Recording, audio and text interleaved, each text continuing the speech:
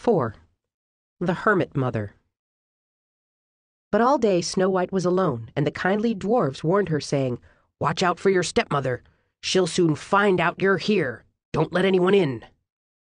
Snow White and the Seven Dwarfs. I want to feel walled in, safe from the predators and their advances to which I have so foolishly succumbed. Flights of fancy take one back to St. Effingham, and a moat-enclosed castle. No one must be allowed in. Cynthia was an English teacher who was hesitant about coming to therapy. She shut me out with silence, retreating into the blackness that threatened to consume her. Without reading her journals, I could not have known the depth of her fear. Unlike the waif, whose vulnerability is evident in her flighty, fragile demeanor, the borderline hermit has a hard external shell that is difficult to penetrate. The servile waif relinquishes control too easily, whereas the hermit is terrified of not having control. She can seem self-sufficient, confident, even driven, but her impenetrable exterior is woven with fear, terror laced with hostility. An excerpt from Cynthia's journal illustrates her fear of life. "My poem is the life I would have lived, but I would rather write than suffer it. Apologies to D. Thoreau." Cynthia aspired to become an author, but was paralyzed by her fear of rejection. Borderlines who have a gift for writing describe the intensity of their emotional experience in excruciating detail. Sylvia Plath captured the essence of the hermit's inner experience. The only thing to love is fear itself. The hermit trusts fear more than anyone or anything. Fear keeps her alive. Without it, she feels numb, dead. Plath committed suicide in 1963 when she was only 30 years old. Many years earlier, she wrote in her journal, "It is so much safer not to feel, not to let the world touch one." Tragically, few people know of the hermit's suffering. Fear prevents her from being seen and from getting help. She keeps herself locked in and locked up. She may dread being photographed and may literally cut herself out of pictures. She avoids groups, hides in the background, and is guarded with others. Only her children and closest confidants are aware of the severity of her unyielding distrust, insecurity, anxiety, rage, and paranoia. Borderline hermits are often writers, artists, scholars, behind-the-scenes characters who are driven and destroyed by fear. Plath wrote, "Desperate, intense. Why do I find groups impossible? Do I even want them?" The hermit is driven to excel and may be outstanding in her field, but is sadly incapable of enjoying her success. If given a choice, however, she may not work at all. The hermit is a perfectionist, a worrier, and like most borderlines, an insomniac. Plath wrote, "The dark time, the night time is worst now." Cynthia's anxieties kept her awake at night. She ruminated about the safety of her husband and children, about her job and her health. She held her husband and children to unrealistically high standards and criticized her daughter relentlessly about her grades, her appearance, and her friends. Cynthia's husband retreated from the frequent conflicts that erupted between his wife and his children. The borderline hermit seeks solitude, but paradoxically longs to belong. In social settings, the waif can be inappropriately self-disclosing and too talkative, whereas the hermit is closed, private, and rarely flirtatious. She can be abrupt, but is rarely loud, dramatic, or showy like the borderline queen. The hermit prefers to live and die within the confines of her shell. Exposure feels deadly. The hermit's dominant emotional state, fear. The poor child was all alone in the great forest. She was so afraid. Snow White and the Seven Dwarfs. Like Snow White, the hermit is extraordinarily vigilant because she felt robbed or violated as a child. Sylvia Plath's father died when she was just 8 years old. She wrote, "I felt cheated. I wasn't loved, but all the signs said I was loved." Hermit mothers exhibit paranoid tendencies and typically experienced an early threat to their psychic survival. Needing reassurance, but unable to accept it, the hermit lives in fear of domination as well as desertion. Closeness is as threatening as abandonment. The hermit may be superstitious and suspicious of anything that threatens her control. Extraordinarily perceptive, she may believe she is psychic. However, innumerable phobias obstruct her ability to relax, socialize, or enjoy life. Hermit mothers suffer from persistent fantasies of harm coming to themselves or others and tend to attribute hostile intentions to others. Hermits may seem strong to those who do not know them well because, unlike other types of borderlines, they can tolerate being alone. Solitude feels safer than being with others, but does not alleviate anxiety. Cynthia had a generalized fear of authority figures and of groups with power, such as the government. Persecution fears reflected her childhood experience with her own mother, who relentlessly violated her privacy. Cynthia described a tumultuous childhood in which she frequently screamed at her mother, "Leave me alone!" Hermits want to be left alone, not abandoned, just not bothered. As an adult, Cynthia was unable to tolerate closeness with others because she feared emotional engulfment. Although she could have benefited from anti-anxiety medication, Cynthia was too fearful to use it. She felt safer living in fear, believing that medication would interfere with her ability to perceive danger.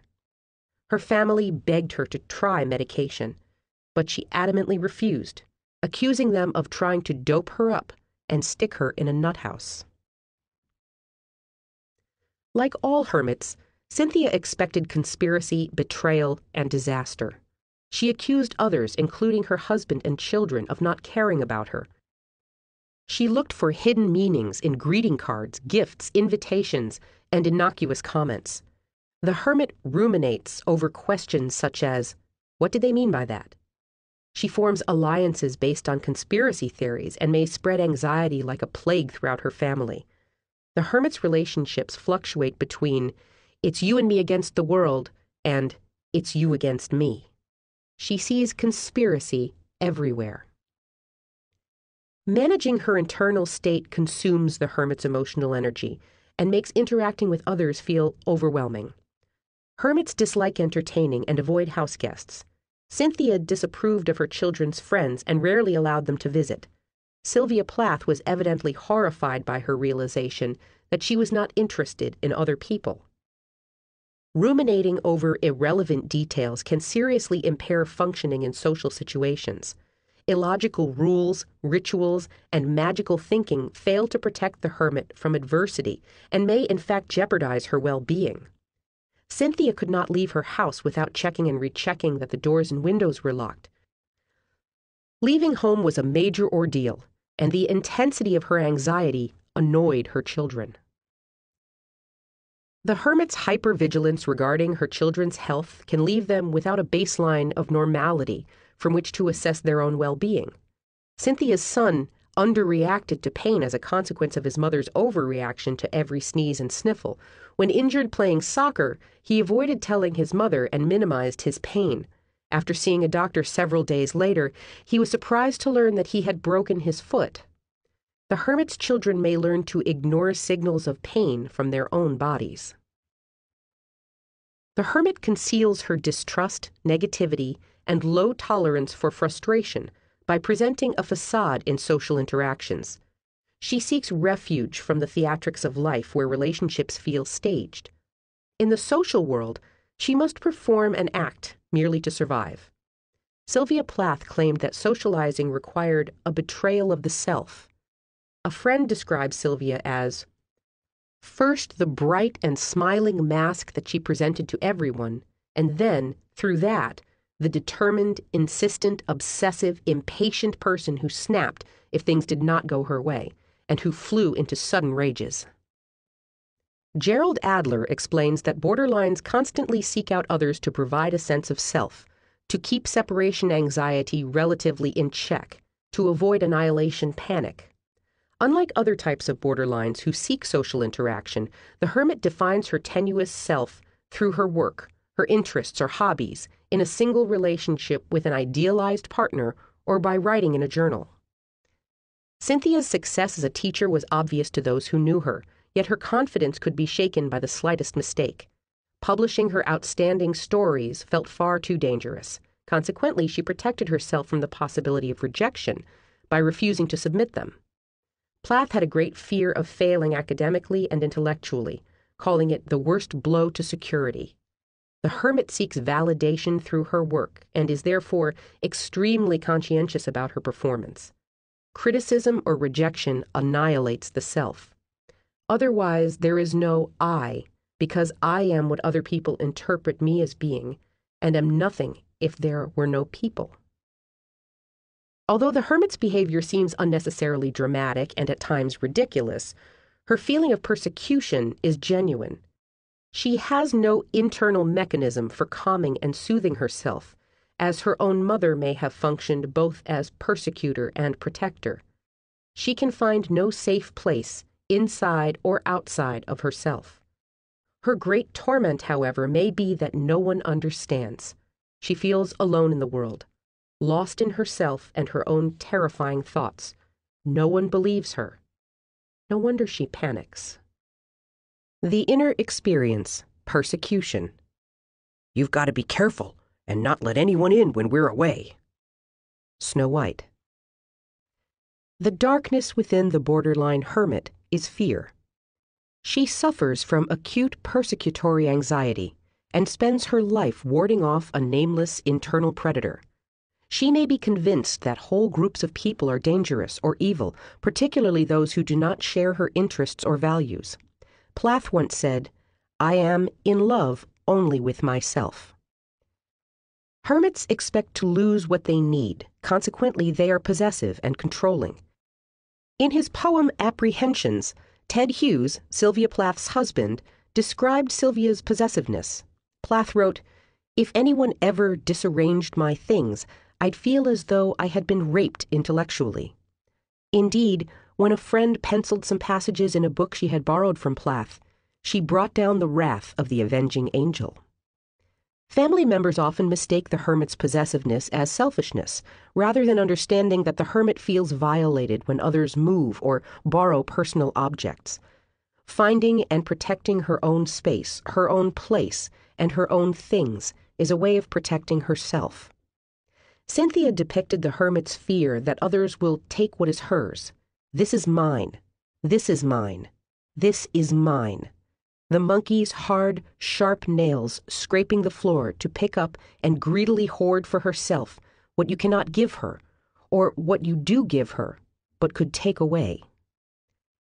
Because the hermit is afraid of losing herself, she jealously guards her personal belongings. The hermit mother cannot tolerate being exposed. Sylvia Plath's husband stated, "I never saw her show her real self to anybody." What cannot be seen cannot be lost or taken. Cynthia wrote to her journal, "Only you know me." Like many hermits, both Sylvia and Cynthia punished those they loved by shutting them out.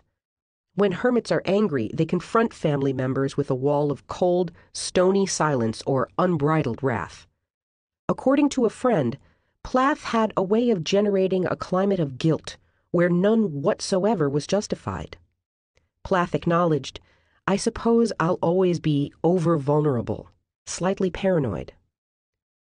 Although the hermit fears being engulfed by others, she engulfs her family members with her fear and desperation. When they try to separate, even momentarily, the hermit can become enraged. Plath wrote, "I am superstitious about separations from Ted, even for an hour. I think I must live in his heat and presence, for his smells and words, as if all my senses fed involuntarily on him, and deprived for more than a few hours I languish, wither, die to the world." Cynthia rarely acknowledged the murderous rage that could well up within her. Plath, on the other hand, described it vividly. "I have a violence in me that is hot as death blood."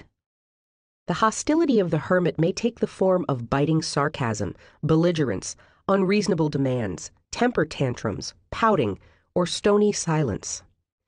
Accusations of betrayal, neglect, or abandonment may follow minor misunderstandings. The hermit rarely acknowledges mistakes or apologizes for inappropriate behavior. The survival instinct prevails when the self is endangered. For the hermit, it is a case of self-defense, and she sees herself as innocent of wrongdoing. The misery of the hermit's life is that solitude is not enjoyed, and vigilance never ends. Although she dreads being seen by others, the last thing she wants to see is herself. Very few hermit mothers can tolerate being seen by a therapist. Characteristics of the hermit mother: is possessive and over-controlling. The hermit mother's over-controlling and possessive parenting style can paralyze her children. Smothered by the intense, symbiotic relationship, children may feel frozen with fear or driven toward danger by defiant resentment. Hermit mothers often overprotect the all-good child and denigrate the no-good child. The no-good child may be constantly harassed by the mother's negative, paranoid projections. Relentless criticism of the no-good child's appearance, friends, school performance, and personal habits are projections of the hermit's own shame and disgrace. The hermit may cling desperately to the all-good child, seeking allegiance and alliance in the denigration of her husband or the no-good child.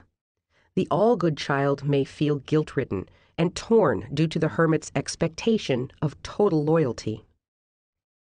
Because the child's need for autonomy is experienced as betrayal, the hermit's children may feel trapped by her fear. Her adult children may experience physical symptoms related to anxiety. Patients who grow up with hermit mothers frequently report attacks of colitis or nausea, bouts of illness, headaches, muscle tension, or general malaise. Memories of childhood trauma are repressed, and pain is expressed in their bodies.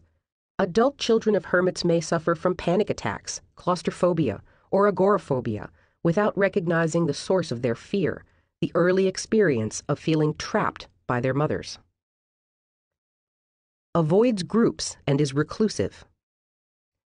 Hermits, by definition, are introverts, whereas borderline waifs and queens are extroverts. Plath wrote, "I talk to myself and look at the dark trees, blessedly neutral." So much easier than facing people, than having to look happy, invulnerable, clever. Unfortunately, the hermit mother pulls her children into her protective shell, where she raises them in darkness, believing she is protecting them from danger that only she perceives. The naturally curious child, however, wants to explore the world and therefore threatens the mother's security. The hermit mother may thwart the child's strivings toward independence, socialization, and autonomy. The hermit believes she is helping her children by secluding them from a dangerous world. Adolescents who long for freedom and independence may resist and resent being overprotected. Some adult children of hermit mothers report that they delayed obtaining their driver's license because of their mother's anxiety. A driver's license represents an enormous leap toward independence and provides the ability to get away. Naturally, the hermit's anxiety is more intense when her children become adolescents. Fears rejection more than abandonment. Abandonment may be more tolerable than rejection for the hermit because of her ability to tolerate aloneness. Rejection is devastating because it represents failure. Fear of rejection was the major obstacle in Cynthia's life. She was ashamed and afraid of her need for approval. Her fictional stories represented parts of herself, like Emily the Spider, who was ridiculed for wearing 4 pairs of glasses. Although the fear of rejection kept Cynthia from submitting her stories for publication, Sylvia Plath was obsessed with being published. Art is an expression of the hermit's inner experience, and rejection can trigger emotional disintegration. Professional success offers comfort as well as a deeply needed source of pride. Sylvia Plath wrote 30 poems the month after her husband left her. The last poem she wrote prior to committing suicide was about the death of a woman who wore the proud smile of accomplishment. The title of the poem reveals her awareness of how close she was to the edge. The borderline hermit's fear of rejection makes her difficult to help. Treating the hermit can be agonizing. because of the risk of premature termination and suicide. For the hermit, suicide may feel like a victory rather than defeat, the last act of free will. She must have control of her death as well as her life, and may leave treatment just as she begins to trust her therapist. Trust is dangerous. Regrettably, suicidal hermits are likely to succeed in killing themselves. They have no desire to reveal their intentions to others and therefore do not threaten suicide. They fear the loss of control that accompanies hospitalization. Without intervention, the tale of the hermit mother may not end with a happily ever after. Ruminates excessively. Daniel Paul explains that feelings can be so overwhelming for borderlines that they have difficulty containing affect. In Sylvia Plath's case, her journal entries, poetry, and short stories depict her flood of emotions. I am drowning in negativism, self-hate, doubt, madness, and even I am not strong enough to deny the routine, the rote, to simplify. No. I go plodding on, afraid that the blank hell in the back of my eyes will break through. The hermit fears the darkness within her perhaps more than she fears life itself. The hermit's ruminations reflect the toxicity of her own thoughts. She searches for something she is afraid to find, the source of her torment, the cause of her pain. She is sick with worry and full of adrenaline. Cynthia complained that her children and husband ignored her constant warnings. Her children groaned and sighed. It's always something. They teased her about the panic of the day that could be triggered by a harmless comment from a colleague and could set her off for a week. They're trying to get rid of me, she argued. But her husband's reassurance was met with hostility. You never believe me. Just wait and see. The hermit castigates herself mercilessly for minor or invented infractions. Her inner chaos may be evident in a home cluttered with stacks of old newspapers, magazines, and unfinished projects. Her anxiety is too diffuse to be managed, and she therefore may focus on one inconsequential object that becomes the target of her shame. Cynthia was embarrassed when an uncle stopped in unexpectedly because she had left a dirty hairbrush in the bathroom. Her husband laughed when she told him how ashamed she felt and asked, "Do you really think he even noticed? Out of all the mess around here, why do you care about a hairbrush?" The dirty hairbrush represented the shame she felt compelled to hide. Tragically, the hermit cannot be appeased, calmed, or reassured. She is convinced that no one else understands the seriousness of her concerns. The hermit suffers from basic distrust and is destined to feel alone. Is intensely jealous. Because the hermit suffers from basic mistrust and intense jealousy, she may be unable to sustain long-term relationships. A friend of Plath's initially admired her, but later was amazed when Sylvia defended her possessions with a rapacity that, in the end, injured their friendship. Cynthia alienated colleagues by her unwillingness to share information regarding resources, by not attending social functions, and by segregating herself. She guarded her lesson plans as though they contained classified information. Her coldness was interpreted as snobbishness, and some colleagues resented her, not realizing they had intimidated her. Both Cynthia and Sylvia were intensely jealous of their husbands' relationships with other females. Plath's friend Dido Merwin wrote, "Even the suggestion of Ted's going anywhere with anyone automatically triggered abreactions, great or small, which went double if the anyone was a woman." Biographer Anne Stevenson states, "There is evidence that outsiders found Sylvia difficult to know, perverse in her habit of keeping her husband to herself, sometimes unreasonable to the point of rudeness in her dealings with friends and family." Cynthia accused her husband of infidelity despite having no evidence to support her belief. She accused him of not finding her attractive, of rejecting her sexually, and of preferring younger women. On one occasion, she threw a pan at him and later accused him of walking out on her, refusing to acknowledge the possibility that leaving was an act of self-protection rather than abandonment. The hermit's jealousy can lead to destructive and vindictive behavior. When Plath's husband was late returning from lunch with a female BBC producer, Her paranoia led her to believe that a person she had never met would make the first inevitable breach in her perfect marriage. The event is described in Hughes' poem, The Minotaur. While Hughes was meeting on business, Plath became hysterical and destroyed his manuscripts, as well as his favorite book, The Complete Works of Shakespeare, in a vicious display of unbridled rage, irrational jealousy, and paranoia. Hughes later confided in a friend that the incident was a turning point in their marriage. Biographer Stevenson states, "Yet nothing had happened to harm her marriage other than her upsurge of jealousy." Is acutely perceptive.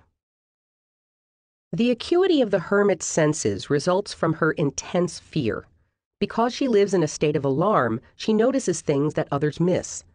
Cynthia had a generalized fear of taking in, of being contaminated, and developed rituals to ward off danger. Family members teased her about decontaminating her dishes and eating utensils. She ate only at restaurants where plastic, disposable utensils were used and where she could see the food being prepared. When a local restaurant temporarily closed after several customers became ill with hepatitis, Cynthia's belief in her rituals intensified. Paranoid thoughts were exacerbated whenever they were reinforced by reality. The hermit's vigilance may be a consequence of post-traumatic stress disorder, PTSD. Due to childhood trauma that left her with fear, the hermit's mind seems to be wired to misperceive danger. She may be suspicious of the psychiatric profession and refuse to seek help. A friend explained that of all the characteristics of Sylvia Plath's personality, the saddest of all was that she saw help as a threat, something to be avoided. May be superstitious. Superstitious beliefs include magical thinking or the use of rituals to reduce fear and anxiety. A friend of Plath's made a sculpture of her head, which the superstitious Sylvia, like a savage guarding her soul, was in terror of throwing away. Objects representing the self carry special significance for borderlines because their self is unstable and prone to disintegration. Plath and her husband eventually hid the clay head in a willow tree where it could not be found or disturbed. Cynthia's family viewed her rituals as harmless annoyances, but resented her perception of bad omens. Vacations had been canceled or rescheduled on numerous occasions because Cynthia had a bad feeling about the trip. She insisted that her husband retract an offer on a new home after she learned that the previous owner had died suddenly of a heart attack. She was certain that the house was marked with bad luck. Hermits may have lucky numbers. Plath's was 49, magic colors with special powers, or symbols that hold special meaning. Many borderlines use the heart symbol instead of writing the word heart in letters and journals, perhaps to bring good luck or ward off bad luck. Hughes described Plath's habit of painting little hearts on personal belongings in his poem, Totem. The use of magic numbers and symbols reduces anxiety by giving the hermit a sense of control over her environment. Overreacts to pain and illness. Although all borderlines are prone to hysterical reactions when stressed, the hermit feels particularly threatened by illness. She is intolerant of discomfort, inconvenience, and pain. She may moan and groan, scream and cry primarily out of fear, not pain. When frightened, she becomes hostile. Her exaggerated responses confuse those who care for her. In his poem Fever, Ted Hughes questioned whether or not his wife was crying wolf in her bout with food poisoning. The hermit may react with equal hysteria to stubbing a toe and breaking a bone. Because she may overreact to physical pain and illness, family members may be unable to distinguish minor injuries from major emergencies. Overreaction to pain or illness is a consequence of the hermit's inability to soothe or comfort herself. When she feels vulnerable, she is incapable of containing anxiety. Responding with ridicule or minimizing her complaints merely increases her anxiety. Cynthia's son ignored her physical complaints. Her daughter, however, felt compelled to take care of her. The all-good child often comforts the hermit, serving the role of the parentified child. Uses food, alcohol, and sex to self-soothe. The hermit may use food, alcohol, or sex to reduce anxiety. She is less likely than the queen to self-soothe by spending money, as she is not inclined to attract attention to herself. Although she may have expensive tastes, prefer gourmet meals, fine china, or high-quality items, spending money is not generally gratifying because it threatens her security. The hermit is most likely to abuse food, alcohol, or sex when feeling rejected. The absence of the borderline's partner triggers the hermit's need for self-soothing. At those times, the hermit may develop paranoid thoughts and feelings of desperation, and may use any available coping mechanism to reduce her anxiety. Sylvia Plath wrote in her journal, "Let me not be desperate and throw away my honor for want of solace. Let me not hide in drinking and lacerating myself on strange men." Before marrying her husband, Cynthia had many casual sexual relationships. A journal entry read, "I feel dead, flat. Instead of being horrified and ashamed at my throwing myself at another man last night, I feel, thankfully I guess, a strange void." Gunderson describes levels of functioning that correspond to the status of the borderline's primary relationship. If the person to whom she is most attached is perceived as supportive, the borderline is generally mildly depressed and angry with herself. When she perceives her partner as frustrating, the borderline is angry, manipulative, and devaluing. When the partner is absent, the borderline becomes panicky, impulsive, and possibly psychotic. Evokes guilt and anxiety in others. The hermit mother often uses guilt to control others. After separating from her husband, Sylvia Plath asked to stay with a male companion. Her friend politely explained why, in his small community, it would be inappropriate for her to stay with him. He later recalled that her reaction made him feel guilty, leaving him thinking that he had been mean. Other friends recalled Plath's tendency to corner people and leave them feeling afraid to act on their true feelings. Plath's friend Dido Merwin stated, "Any first-hand evidence of the effect Sylvia had on people must reveal something about the flawed psyche that made her not so much her own worst as her only enemy, a vessel of wrath, fitted to destruction." The hermit unconsciously projects her anxiety in a variety of ways. Borderlines who have suicidal tendencies evoke powerful feelings of guilt and fear in family members, as well as in therapists. Sorting out the factors leading to suicide is not easy. Some hermit mothers never attempt or threaten suicide because their fear of dying is as intense as their fear of living. Others may grow weary of feeling constantly threatened and may decide that dying, paradoxically, is the ultimate act of protecting oneself from the dangers of living. The borderline hermit is her own worst enemy and is the single greatest threat to her survival. The hermit mother's motto: "Life is too dangerous." Life can be dangerous, but the hermit mother teaches her children that life is overwhelmingly dangerous. The hermit's fears are projected onto her child and introjected, taken in as real to the child. Consequently, her children may become accustomed to high levels of anxiety, feeling normal only when they feel anxious. In some cases, the hermit's children may intentionally seek out dangerous experiences in rebellious defiance of her negative messages. Others may protect her, sensing her vulnerability and fear, and thus suffer from acute separation anxiety and guilt. The hermit's emotional message that life is too dangerous can undermine the child's self-confidence. The child may be deprived of important opportunities to explore the world, to make mistakes, and to learn from experience. Recognizing risks in any given situation is essential for survival. However, the hermit's children may be unable to discern appropriate from neurotic anxiety. An anxious child has difficulty concentrating in school, sleeping at night, forming relationships, and achieving developmental goals. The hermit's children learn to be afraid without understanding what it is they fear. Overwhelming or pervasive anxiety can immobilize both the hermit and her child.